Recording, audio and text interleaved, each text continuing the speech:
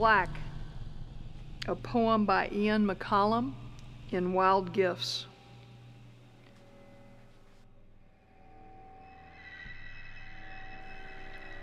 One morning, 3 zebras met their deaths as they unwittingly walked into an ambush of 10 sleeping lions.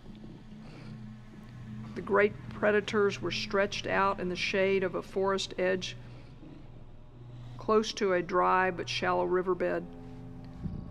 The zebras did not have a chance.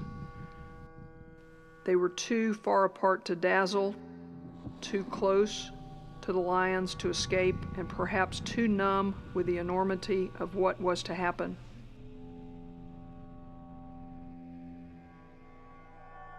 As I watched, I wondered what it was like to be a lion.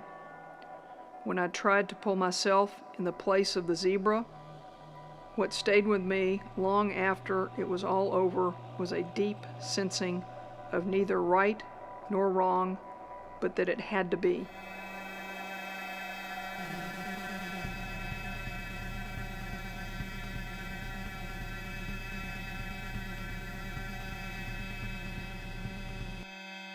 Black. Black is an ancient boundary, the color of beginnings, of hunger, of night, and of altered blood. It is a shift of red. Black is the twitch in the lion's tail, the flick of its ear, and the long line of its mouth. Black is the noonday curve of the forest lip, where the lion, with one eye open, sleeps, and whose other eye is the moon, white. Lions live on the edge of black and white, you know, as zebras do. Black is the dazzling stripe of this altered horse, the color of its beginnings, of its gaze, and its twitching lip.